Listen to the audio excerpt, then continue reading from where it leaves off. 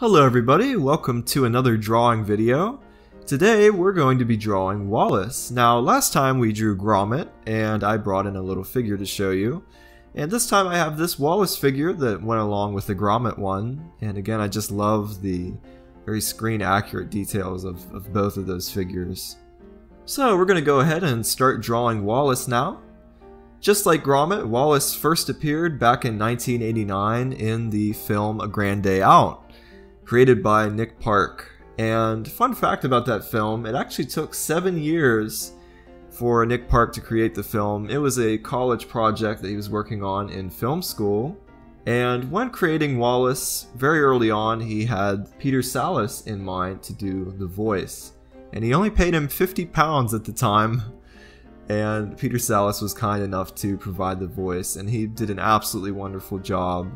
The late, great Peter Sallis, we all love and miss him, and we'll forever remember him as this wonderful voice of Wallace.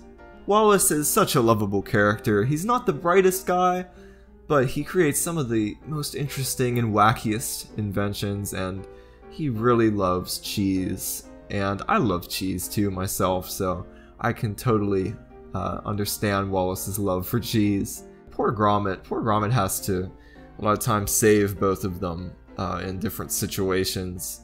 Wallace just won't always see what's going on, but Gromit knows what's up, and Gromit always has to sort of save the day.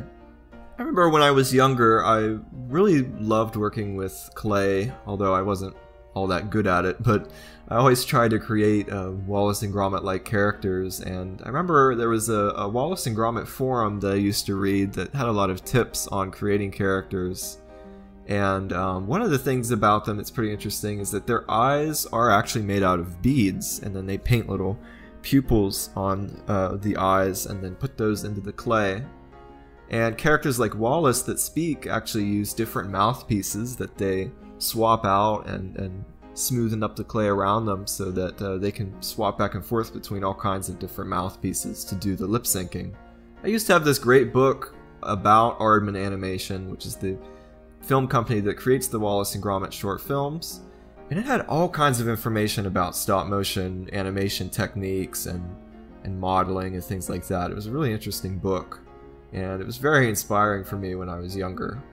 As I said before, Wallace famously loves cheese, and he always does this little thing with his hands when he says the word cheese, so I thought I really needed to add that little hand motion that he does into this drawing to just really, it's just such a big part of his character and his personality. It just doesn't feel right to not have that in there.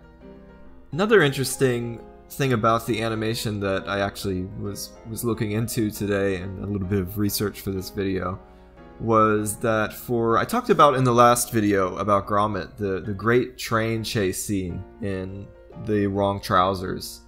And how they actually did that was it wasn't done by a computer operated camera, which you would probably do something like that now, but they actually attached the train and the characters to this pole that was connected to the camera, and they just changed the shutter speed on the camera and would move it as they were taking each frame so that the characters would not be blurry. They would be in focus, but the background would be this blur. And you get this incredible sense of motion for being something that's created frame by frame at a time. It's just really quite a feat to create such an action-packed, intense chase scene just frame by frame at a time. Another fact about Wallace as well, when creating Wallace, Nick Park was inspired a bit by his own father. I believe a bit of that inventing side of Wallace comes from Nick Park's father. And Nick Park himself is a lot like both Wallace and Gromit in different ways, and I love that he infused some of his own personality into both those characters. And here we have our finished drawing of Wallace.